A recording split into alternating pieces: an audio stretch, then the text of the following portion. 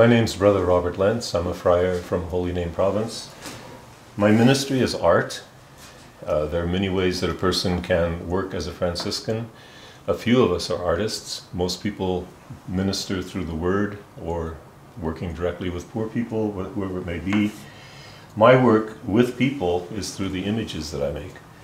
And the images that I make as a Franciscan, one of the priorities that I have is to show what a wide range there exists among saints, how many different ways there are to be holy, and how different people's lives were so different before they came to discover God or to want to be closer to God, what they did in order to respond to God's call.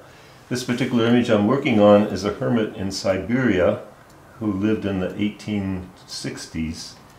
There's some thought that he may actually have been Tsar Nicholas I, Tsar Alexander I, who was involved in some ways with the death of his own father, Paul I, and that at some point he arranged his own, staged his own death so that he could escape from the office of ruling a country like Russia, and went off into the wilderness to pray.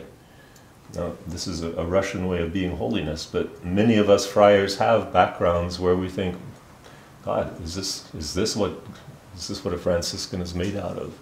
You know, this is the way I've lived in the past. Can I possibly fit somehow into this Franciscan family? And the reality is yes, that God takes everything that we are, all of our background, and makes into us something beautiful.